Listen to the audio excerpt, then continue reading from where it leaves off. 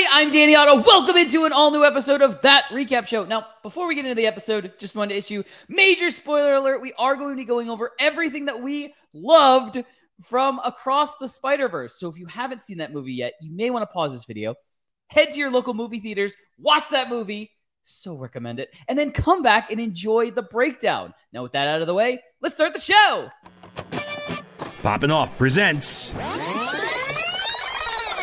That Recap Show.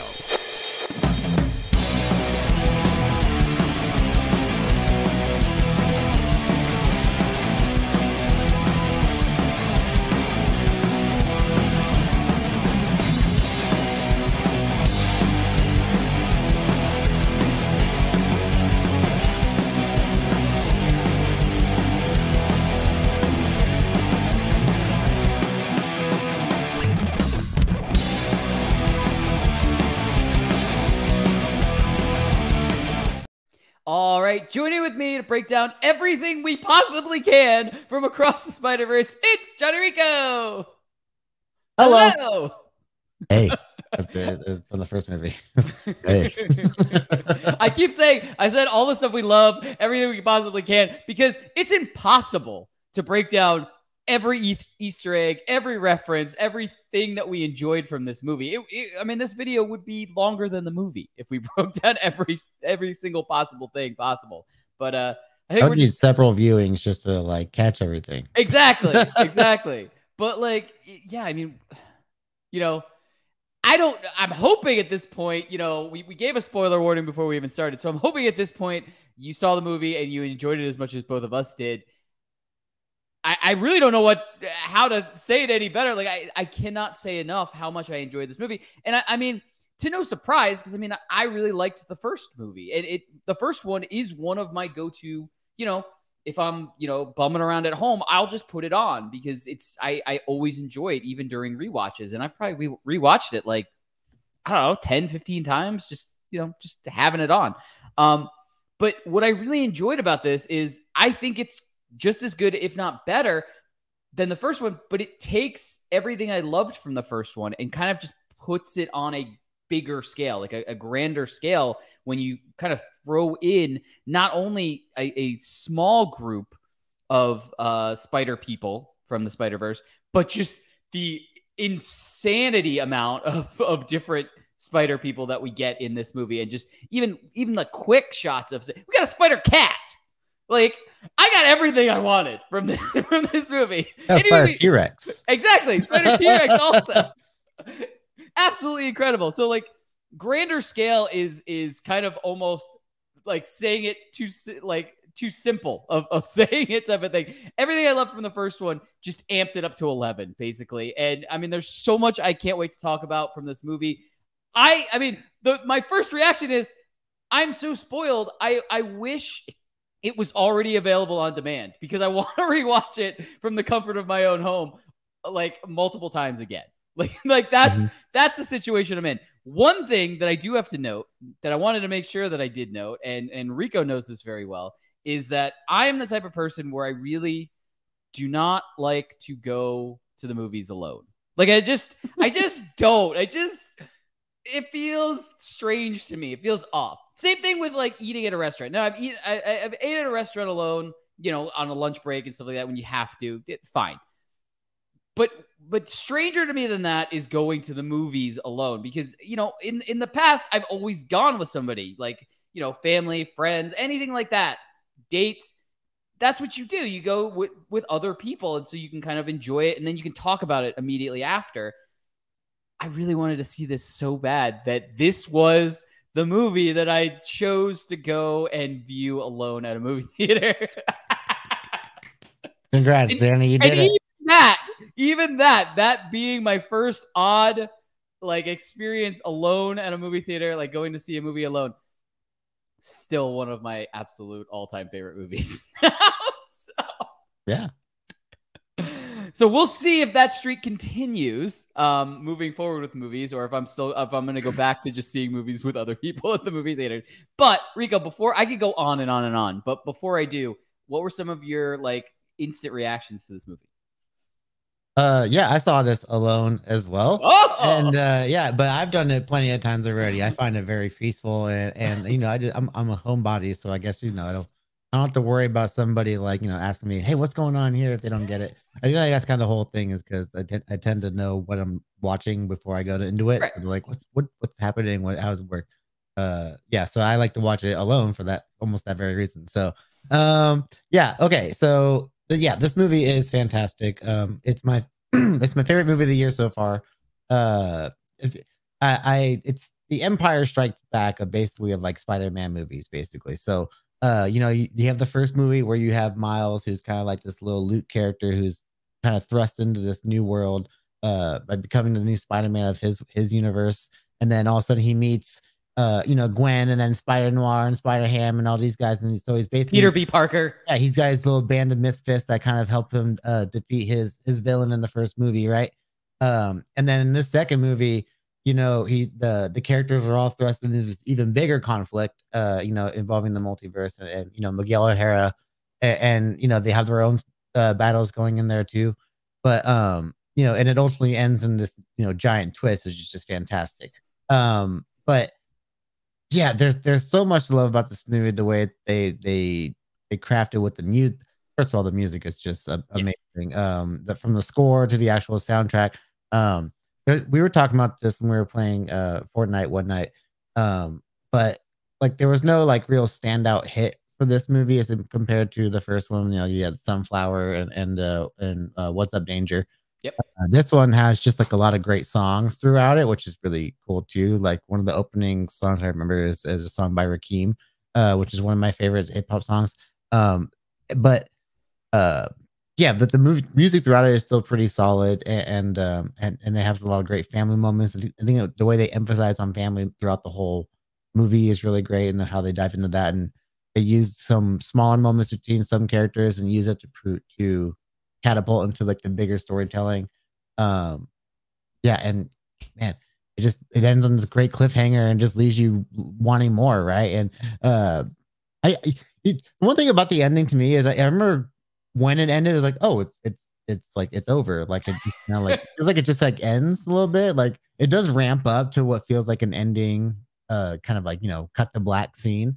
But I just remember like everything happening, but as it ended, I was like, oh, I was like ready for like another hour. I think that's kind of what it was. So it's like it moves really fast, and but yeah, I can't wait for Beyond the Spider-Verse is going to be the third one. So yeah, this was great.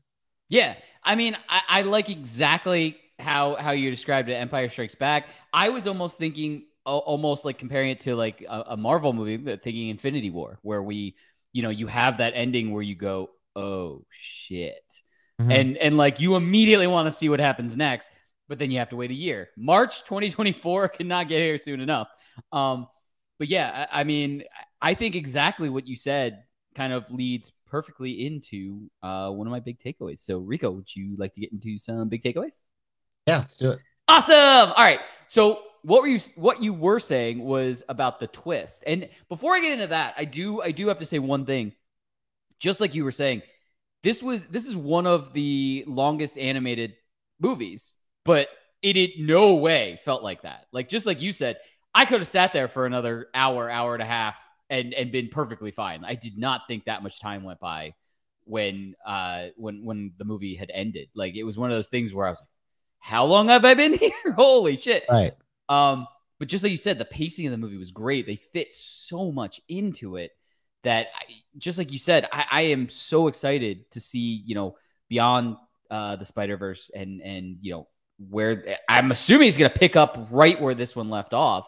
Because it almost looks like, they'd already finished it and they picked that perfect spot to make everybody want to come back and watch again.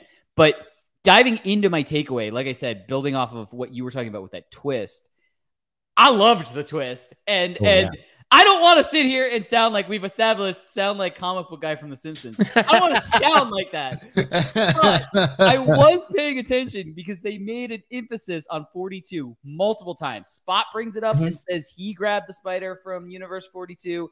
The spider itself, they showed a bunch of close-ups over and over again of it having 42 on it.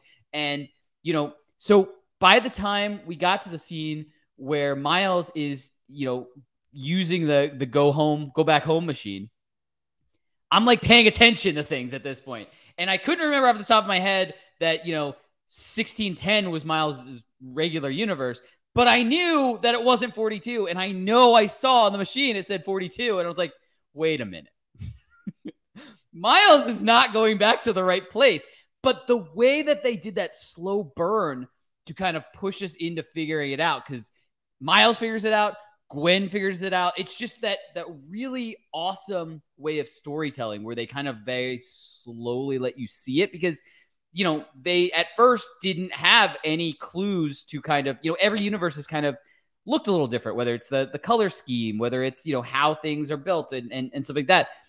But the way that they were portraying in that moment, it made it seem like it could have been the same universe. It was both dark and rainy in both universes where, you know, the way that it unfolded and the way that they did it, I thought it was perfect.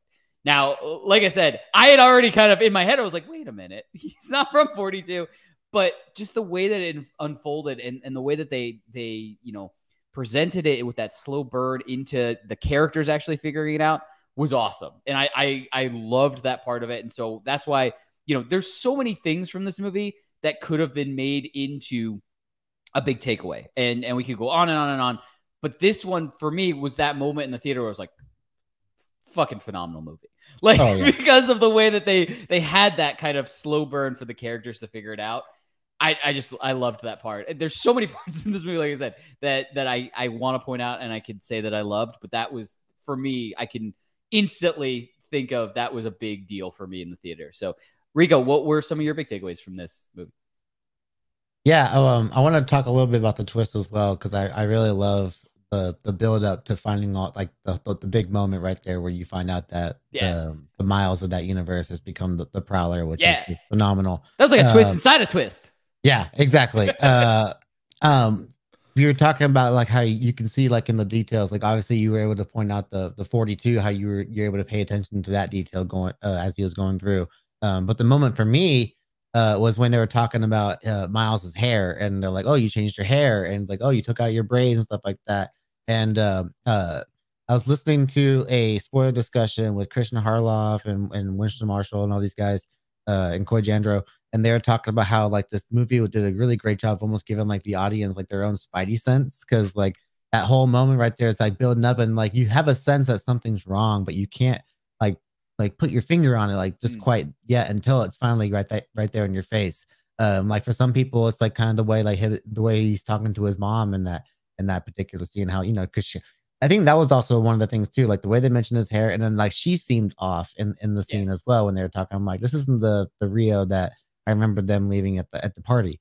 So yeah, I thought that was just kind of like masterfully done in the way they reveal it at the end too, because I remember being like, oh shit, like okay, now things are really, and that's kind of like the Han being captured by Boba Fett at the end of Empire, again going back to the Empire comparison, right? And then you have like the gang that's going to come and try and save him. You know, that great shot of, it's almost Avengers like of Gwen and the other Spider-Men and Spider-Ham again coming back. Spider-Ham coming back. They got the band back together. Yeah, dude, love to see it. But yeah, that just kind of culminated into this little great wrap up scene. Even though I did feel like it just kind of ended, it still was like a great ending shot. So yeah, great twist leading up to a great ending.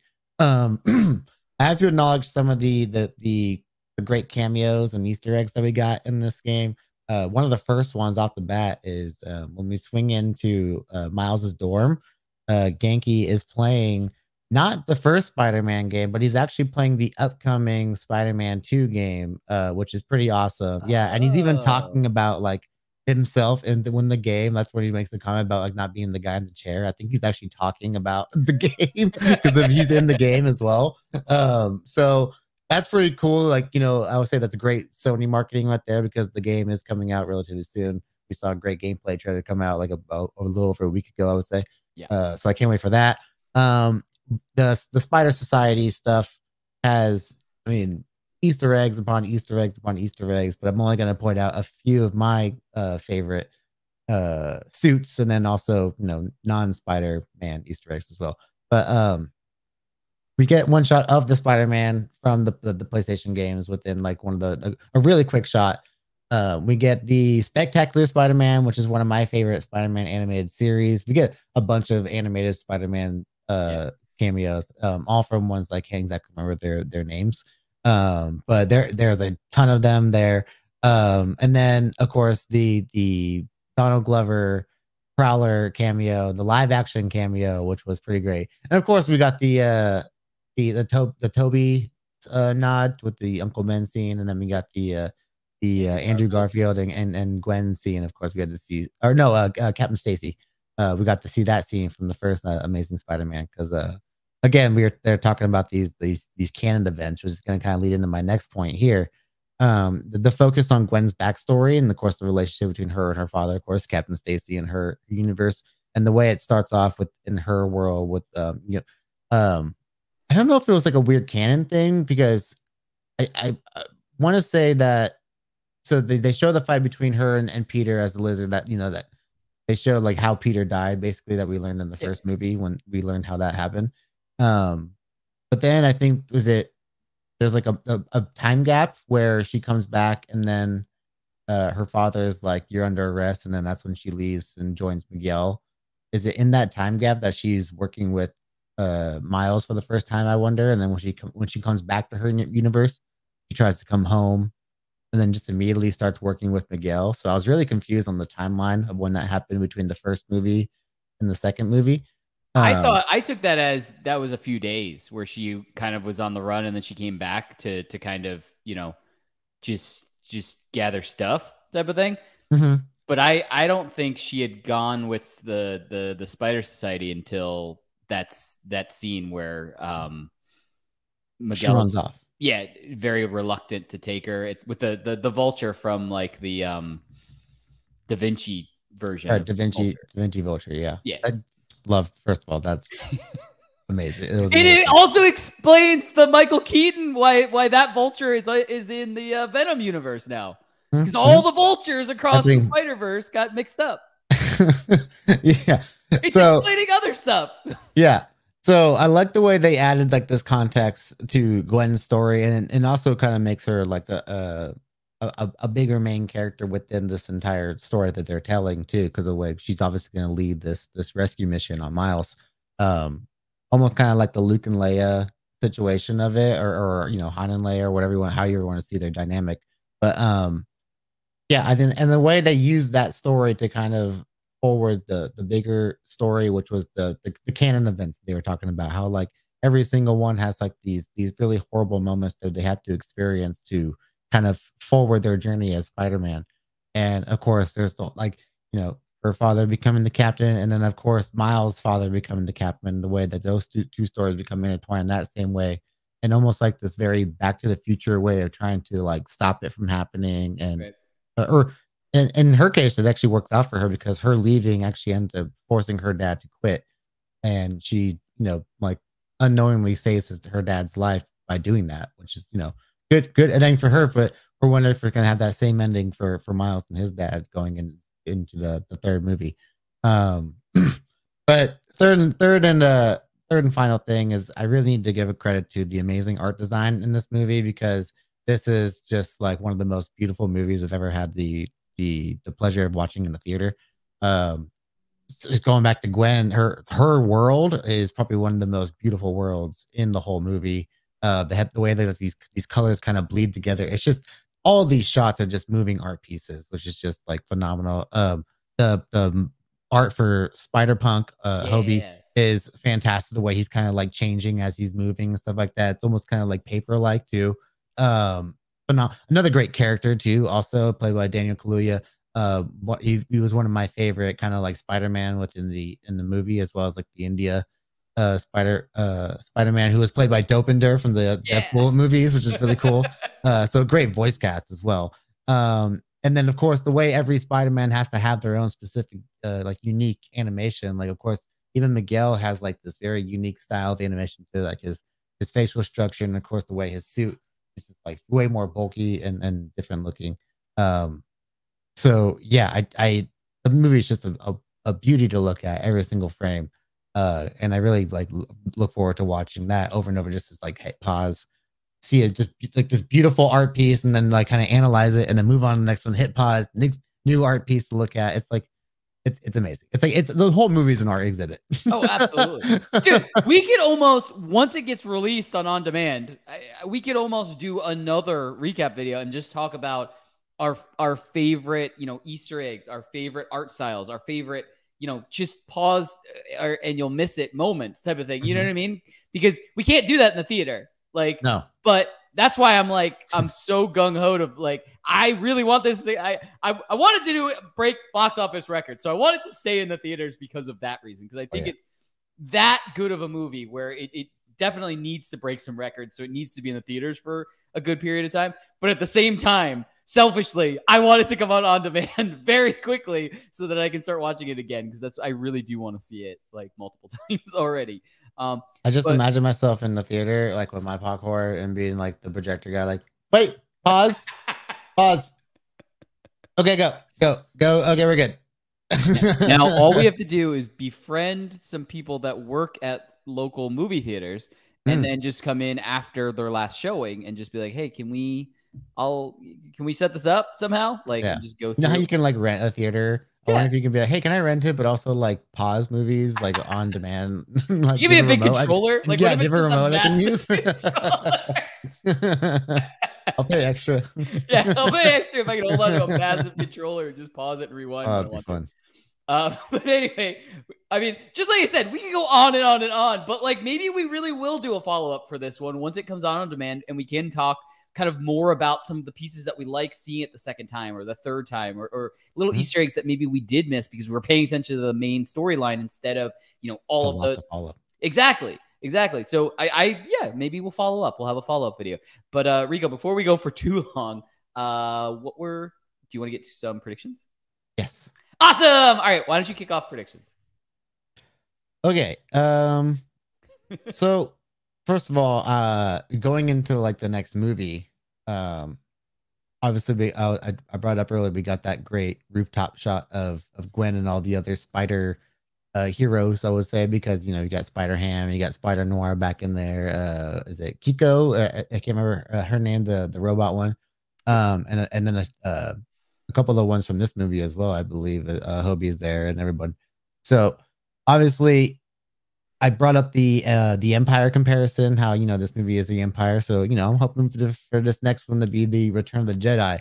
And we know when I was a kid watching Return of the Jedi, one of my favorite thing was it was like all the ships, like every ship in that space battle. So you know what I'm hoping to see? I'm hoping to see like the biggest ensemble of spider people that we're probably ever going to get. Like, obviously we've gotten it built up as the movie's gone on, and this movie had a great amount of spider men in it and spider women. But there's going to be some, but you always get like this like team of like 4 or 5 though, like to really focus on, right? So I hope really not only we got like the ones from the first 2 movies kind of like intertwined together, and first of all, seeing all those characters interact would be amazing, but we get like a bunch added on. And obviously I feel like we got to get some big surprises that they left for the third movie. Like I imagine that's why we didn't see Tom Holland. But there's certainly a lot to look forward to within the Beyond the Spider-Verse, especially if we only have a year. Like they said they're working on this movie right up until like the premiere, and so I imagine they're just like right into doing the work for the third movie as well. So I'm really excited for that. But like right before the movie came out, we got an announcement that they are finally doing a live action Miles Morales movie. So obviously it's going to be a Sony made Miles Morales movie, which is good for them. They need their own like Spider-Man to kind of like, I guess, tie some of their movies together as well. So I think this is actually a good move on their part. And but in the movie we got the live action version of the Prowler played by Donald Glover, also famously known for his role in the MCU as Aaron Davis. So there's a couple questions here. Is like, one, is this the Aaron Davis from the MCU? Is it meant to be that like our acknowledgement of him? But or is he meant to be like the live action Easter egg for what we're gonna see in the Miles Morales movie? it would be great to see him like involved in a big Miles story like that in general. I just want to see. I want to see him put on that mask because that's the one thing we saw him in his suit, but we didn't see him in the mask. Yeah. I'm like, oh come on, you can't just give me like just that. But yeah, I'm very curious to see what his purpose is as that version of the Prowler that we saw in this movie is going to be going forward. Because I really hope that like he's going to play this role at least a couple more times.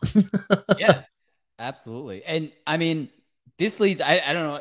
Are you done? I don't want to cut you off. But no, I'm good. Oh, this leads perfect. So I have two predictions. One, I'm totally on the same page with you, and with.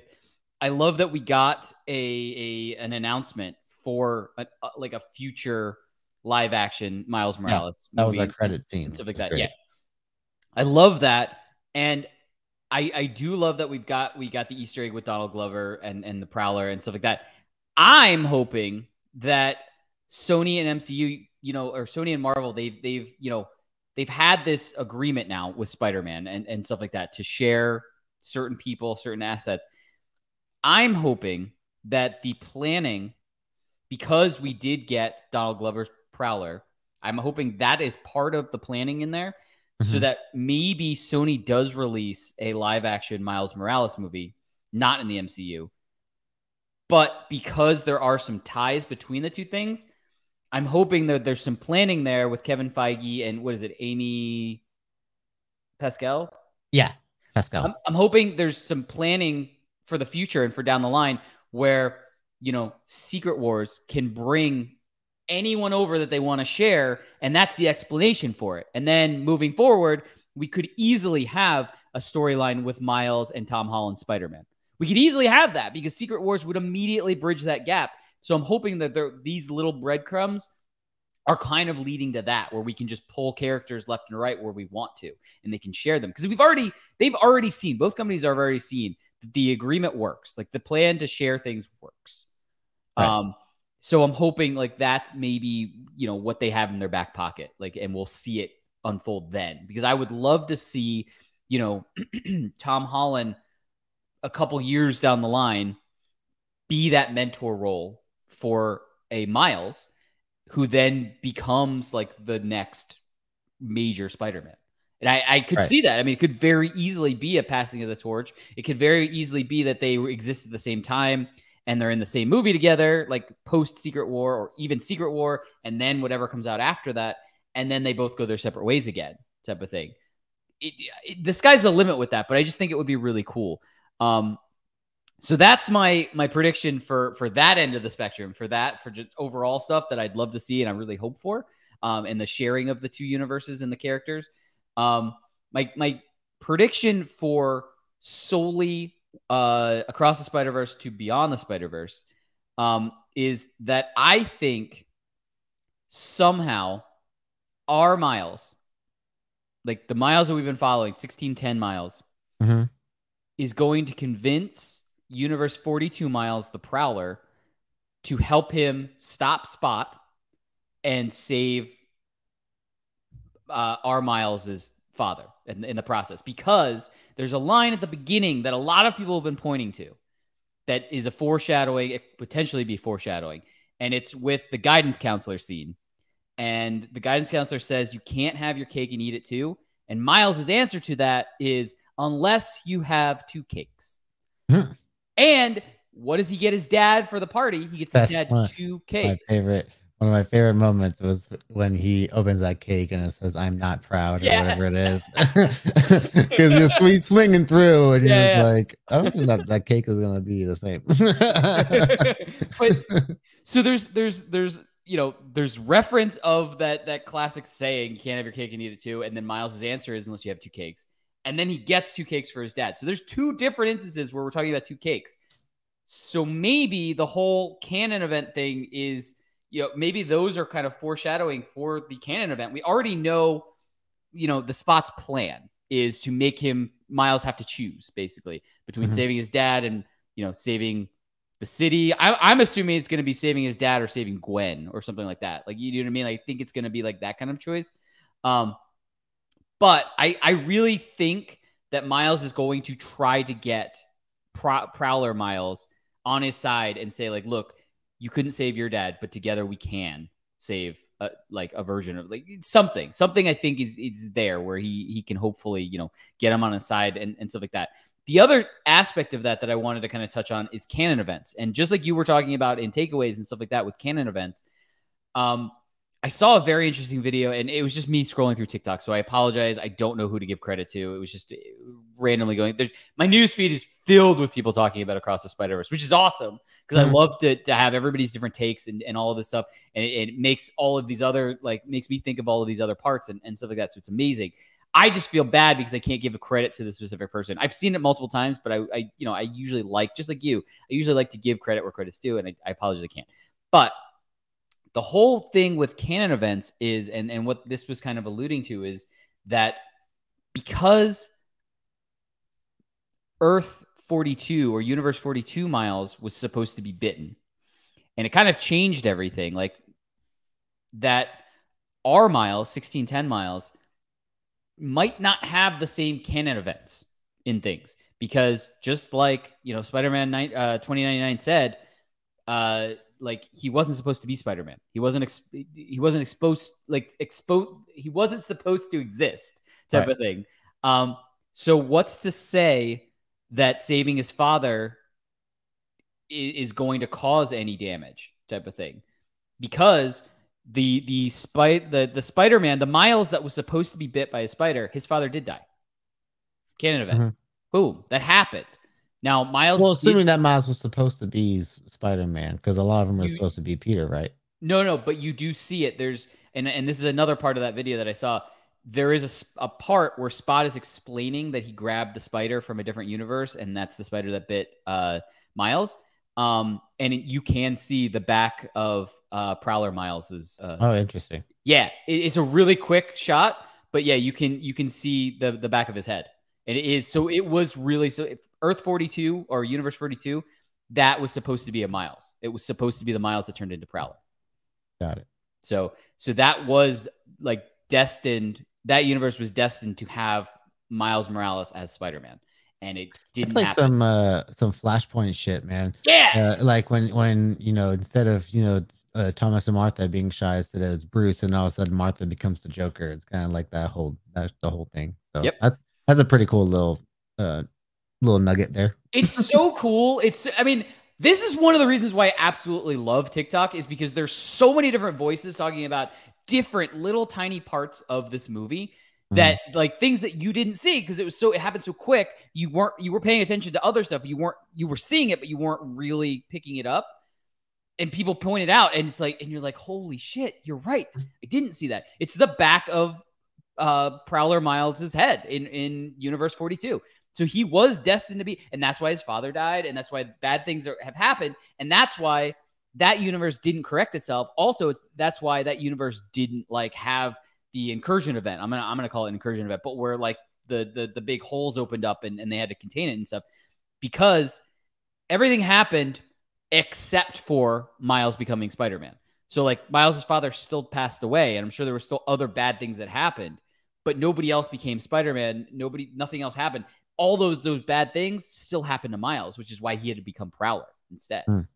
So that explains that. And then, so that's why I'm wondering on the other side of things, our Miles like might not have to like adhere to the canon event things. Like he may still be able to save his dad and nothing bad happened because he wasn't destined to be Spider-Man type of thing. Right. So it's really interesting. There's so many things like we could point out. I mean, do you have anything else? I don't want to cut you. Like, there's so much to talk about with this. Like, I want to make sure we both have like plenty of time to talk about what we want to from this. Yeah, a couple things. Kind of going back to my, you know, my Return of the Jedi thing, where I was like, you know, we want to get a bunch of Spider-Man, Spider-Women, Spider animals, whatever it is. Like, give me more of the Spider T-Rex. That was pretty freaking awesome to see. I can't remember where I first saw that for the first time. I think it must have been a comic. But it was still fantastic. But I want to see like Spot kind of use his abilities to somehow like create like this almost like this big grand battle. It's pretty typical for like a third trilogy movie, but it would still be pretty cool to see like a bunch of spider heroes fighting off against like a bunch of villains from different dimensions as well, and seeing like the alternate like the variants of the villains you can do throughout there too, because we get, you know, a couple here and there. I mean, really Vulture is kind of like the big one in this movie, I feel like, and then Spot, but I would like, and then I think we get some Scorpion too, I think as well. But or is it the first movie? But we get some in each movie, but I feel like we gotta start getting more. I want to see Venom in some form in the Spider-Verse movies. Another great Easter egg, by the way, was the Venom Easter egg where you just get to see Miss Kim in the liquor store, and then there's like some like piece of gum that says like Venomized, something like that. So that was a great little nod to that. But I want to see him actually show up, and that would be a lot of fun. Another thing you were talking about is the canon events and stuff like that. It would be really interesting. Oh, we were talking about like the Secret Wars thing, bringing him into the MCU, and it's kind of funny because the Secret Wars, the newest Secret Wars in the comics, kind of did that with Miles to bring him into the normal comics universe. So it would make sense depending on when they're going to release this Miles movie, because I figured they want to get that out before Secret Wars, so that you can kind of like, hey, here's Miles from that movie that just happened, right? It would be kind of cool because when the Ultimate Comics ended, it was like, well, people love Miles, and he's one of the biggest Ultimate characters there is. So it's like, okay, we'll use this Secret Wars. Boom, now he's hanging out with our heroes now. So that would be a pretty great way to do that too. I just love how meta movies are getting now, but you know, because you got to amp up these stories somehow. But yeah, man, I can't wait for this. Same. I'm right there with you. Maybe we really are going to have a follow-up video when we finally get to rewatch this. And I mean, as we always say, that's what we think. Let us know in the comments below. What did you think of this movie? And who is your favorite Spider person? I mean, there is no wrong answer. If T-Rex Spider-Man is your favorite, if Spider-Cat's your favorite, if any of them, sky's the limit. There's so many Spider people in this movie. It's incredible. There's no wrong answers. And as always, don't forget, like, subscribe, and turn on notifications to hear about all of our latest audio and video podcast releases. Bye, everybody! Poppin' Off presents That Recap Show.